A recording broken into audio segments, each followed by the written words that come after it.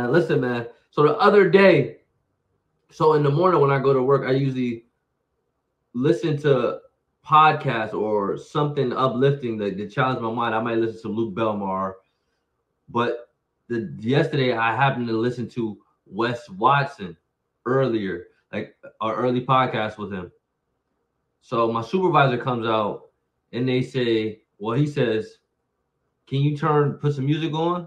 I was like, I'm the only one out here, and I usually put music on after I listen to my daily podcast or whatever. But then he goes and says, I don't be needing to hear that because I drink every day. I'm a loser. So it didn't. Like they have to come in a room full of people, and the only reason they can curb their fucking anxiety or the only way they can elevate themselves is by having a drink. It's fake confidence. We all know it's liquid courage. We've known that. But what if they just like the buzz? Ain't about what you like. It's about the fact that your kid's probably not going to have a good your kid's probably going to have an adverse reaction to it. He's going to see dad sipping on that shit.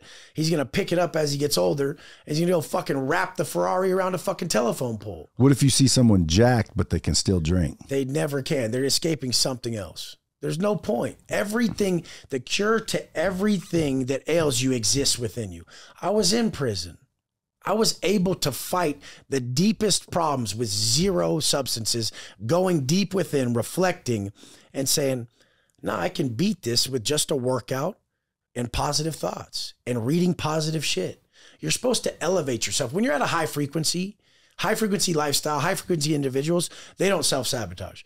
You only want to go drink and eat shit food when you're at a low frequency. That's why it's late in the day for people. Like you'll crush it all day in business, crush it on phone calls, crushing it, workout, da-da-da.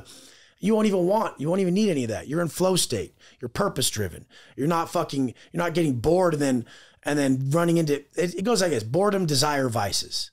And you're only bored in life when you're not on your purpose. If you're not on your purpose, you're bored because you're drifting.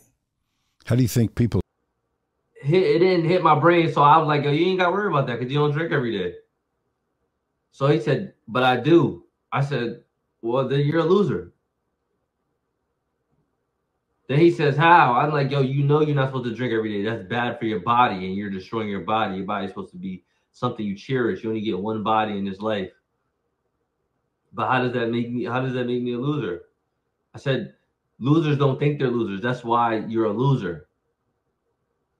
You know you're doing what you're not supposed to be doing. And I be needing listen to people like him to tell me I'm a loser. And he's like, how are you a loser? I said, I'm here with you. That's how I'm a loser. And he was mad. He was mad as hell. He was mad as hell, man. Mad as hell. I'm trying not to cuss because, YouTube be flagging you for cussing or they don't push your video. But bottom line, he was mad, man. I'm going to put the clip in somewhere when I repost this video later on. But it was funny as heck, man.